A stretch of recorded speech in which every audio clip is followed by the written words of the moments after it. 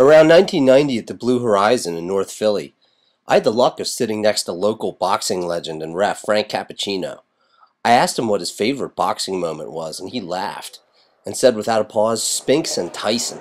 And what a fight that was. It was 1988, and it was the end of the golden era of boxing defined by Muhammad Ali, who was stopped by the unknown Leon Spinks in 1976. A shrewd former used car salesman from Philadelphia was in the middle of all of this. Ronald Butch Lewis had left Bob Arum's top-ranked boxing for the unknown, a huge gamble for a black man in the 70s to create Butch Lewis Productions, which would later branch out into entertainment and partnerships with BET. But back then, his only client was Ed Too Tall Jones, and not the football player. This guy was a midget wrestler. It all changed after Leon Spinks beat Ali and shocked the world in his 8th professional fight.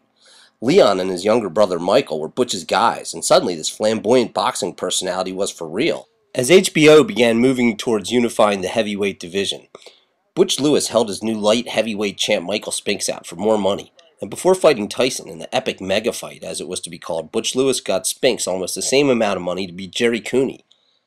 He may have worn his chocolate tuxedo to other fights, but Lewis will be forever remembered by the one he wore for the 91-second fight in Atlantic City. It earned Spinks a record $13.5 million, and it was the fight of the century, maybe the last one where that many Hollywood stars had showed up for a fight.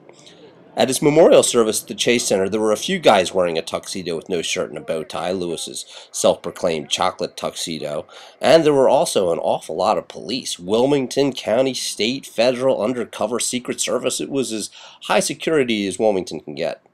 No aerosol cans of any kind allowed, or cell phones. Many a U-turn was made back to their car when the metal detectors picked up a cell phone as well-wishers filed past a maze of Butch Lewis pictures, most blown up to poster size as he posed with family, his charities, and the many celebrities he counted as friends. Many of them were in attendance, including Denzel Washington and even Stevie Wonder, who performed a song at the end. I also saw Mike Castle milling about, who was pretty tall, but this was a big crowd, not just in numbers, but just big.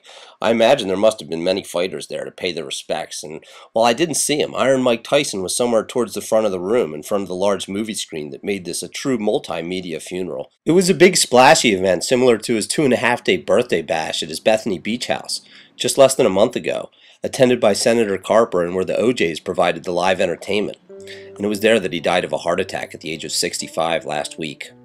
When the white carriage finally took his casket away after the ceremony was over and the guests were headed towards their cars, I realized what a giant star Delaware had lost. When is the next time I'll see a public service like this at the Chase Center?